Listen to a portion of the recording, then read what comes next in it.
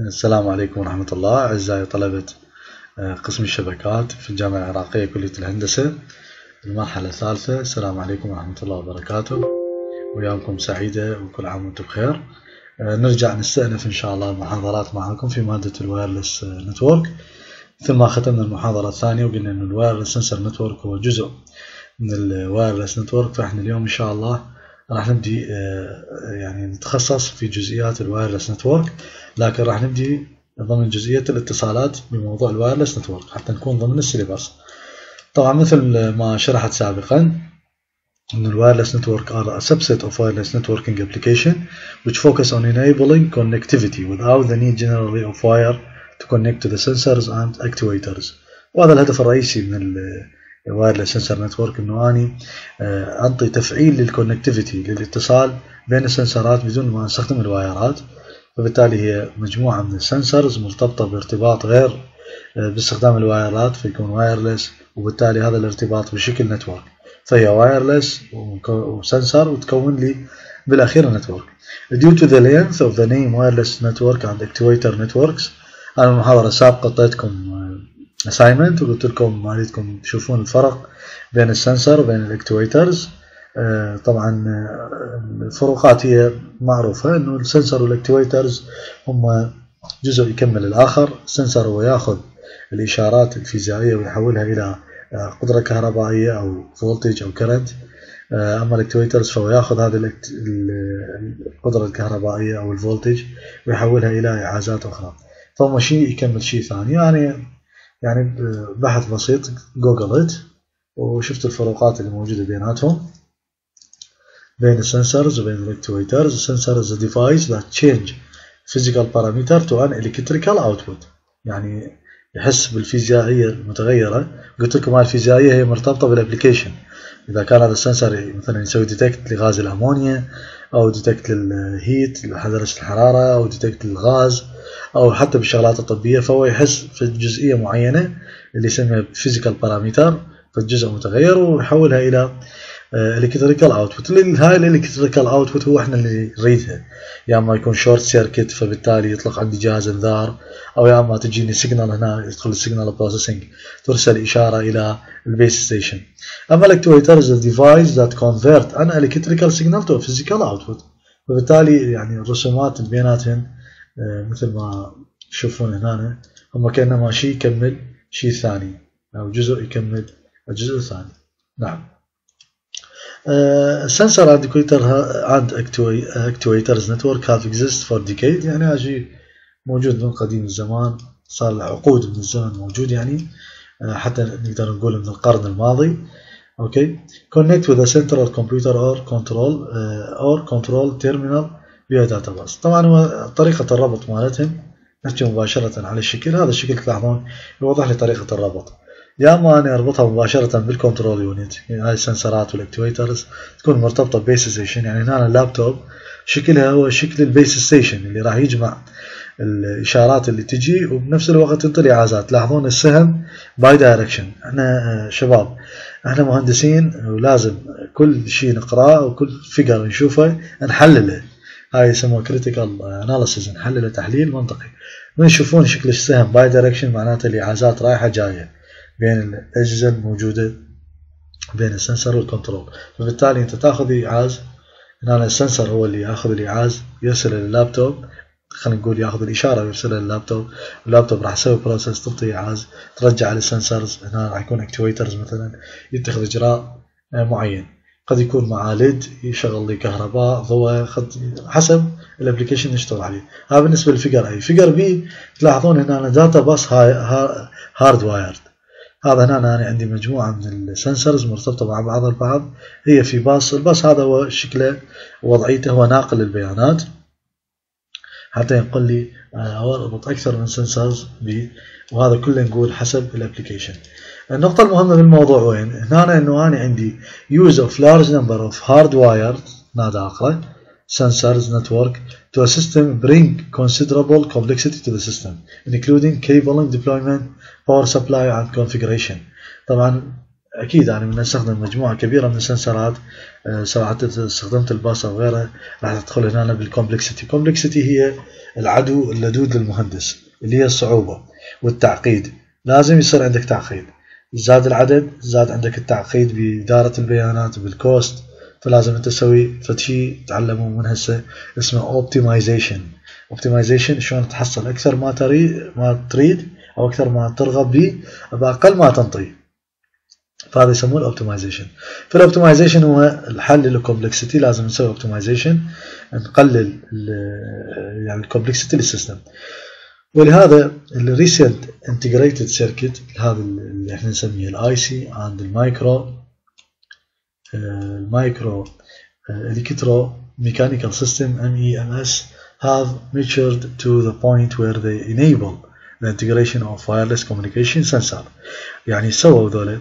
هنا من صار عندي سنسر هو اللي ياخذ الجزء الفيزيائي ويسوي له ديتكت. هنا نحتاج جزئيات اخرى ويا السنسر حتى تكتمل منظومه العمل. هي الجزء الاول، يعني الجزء المهم بالموضوع هو الوايرلس كوميونيكيشن. يعني السنسر الان اخذ الاشاره لكن نحتاج نرسلها، اذا نحتاج الى وايرلس كوميونيكيشن. اضافه الى نحتاج سيجنال بروسيسنج توجذر.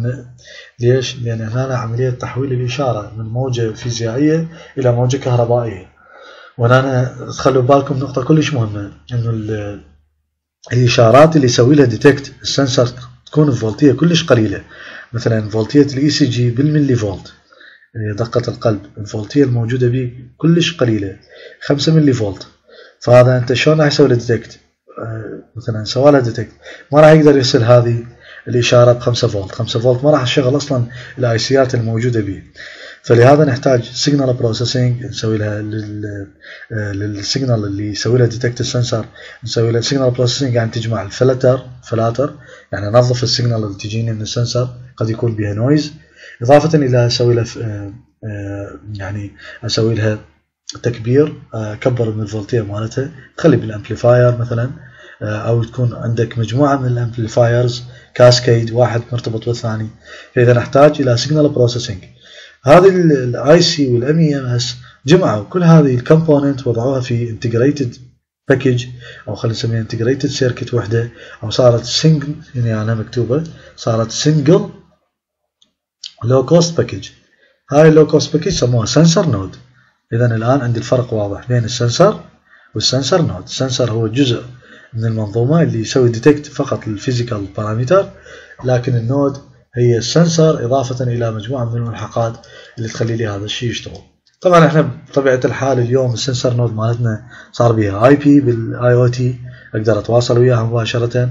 اقدر السنسر نود صار بها يعني امكانيه الموبيليتي، تتحرك وتتغير مثل ما ذكرت لكم بالمحاضره السابقه على الابلكيشن، كان بالمونيتورنج وبالتراكنج. فالسنسر نود اليوم حسب الابلكيشن الموجوده به، حسب الصعوبه يعني اللي راح تواجهني كديزاينر، هذا يعني لازم اخليها بالبال. اذا السنسر نود هو باكج يحتوي السنسر زائد الكوميونيكيشن زائد السيجنال. فتعريفها هو هذا is equipped يعني مسلحة أو مجهزة with data processing and communication capabilities.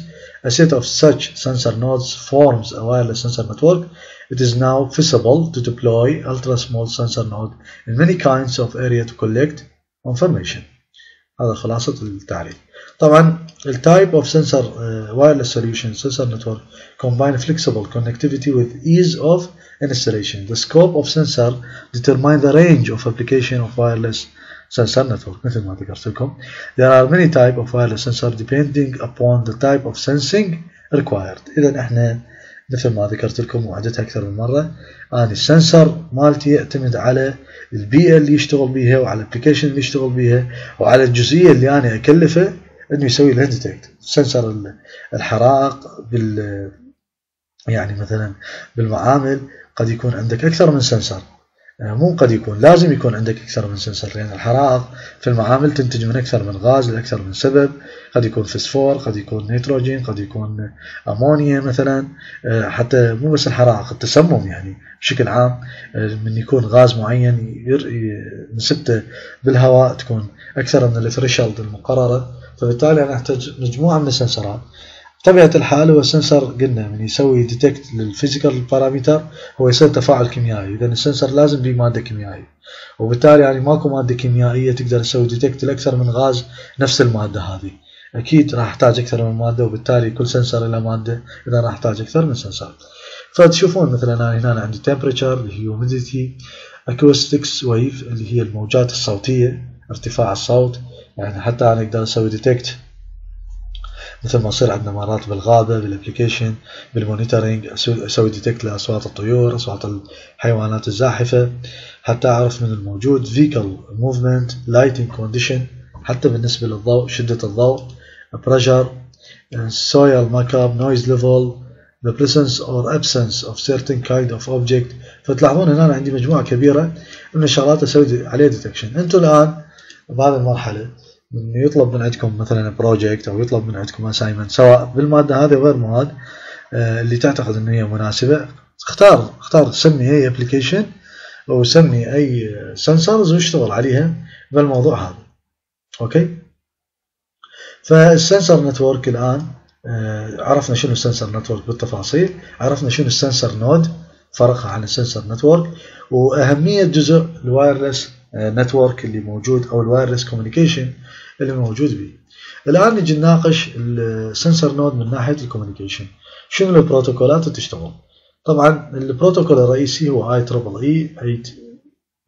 802.15.4 اللي هو الوايرلس بيرسونال نتورك، اللي هو جزء رئيسي في عملية الوايرلس نتورك. ال OSI مثل ما تعرفون هو 7 layers proposed international organization of or for standardization form the basic of design of wireless sensor protocol. However, unlike 7 layer OSI that consist of physical layer, the data link layer, network layer, transport layer اللي هي طبعا اللايرات السبعة. هنا احنا عندنا بالوايرلس نتورك لا، اللايرات السبعة تختصر، وهذا البروتوكول اللي هو IEEE 802.15.4 هذا يختصر لنا 7 layers ويحولها إلى 5 layers. عندنا السيشن والريبريزنتيشن تدمج مع الابليكيشن لاير. اوكي، شنو فائدة اللايرات؟ هنا بالمختصر المفيد first layer of protocol stack اللي هي طبعا احنا نحسب من جوا physical layer، اكيد تعرفون هي responsible of defining and managing the connection between individual device and communication medium، يعني هي اللي يسوي detect للالكترونيك والداتا اللي ترسل بيناتها connections، هي اصلا تسوي define ومانج الكونكشن between individual devices and their communication medium اللي تربط لي مع الوسط الناقل. second layer هي data link layer responsible for providing service that allow multiple nodes to successfully access and share communication medium. هذا أنا أعتقد التعريف جدا واضح. third layer of protocol the network layer اللي هي responsible for establishing the communication path between node in a network and successfully routing packet along with this path. إذا هي بعد ما اللاير اللي هي ماك لاير جواها سوت لي يعني providing service، يعني سوت لي النتورك موجودة بين المالتيبل نود، النتورك لاير اللي موجودة بالسنسر نود لا هي مهمتها هي establish the communication بيناتهن حتى تبدي تفعل لي الربط بيناتها، وإضافة إلى الراوتينج باكيت. راوتينج باكيت طبعا هنا تدخل به كثير من القضايا، يعني البيانات ارسالها بين النودات، وصلت ما وصلت شلون ارجعها ارسلها او لا، هنا تدخل عندي الراوتينج بروتوكول.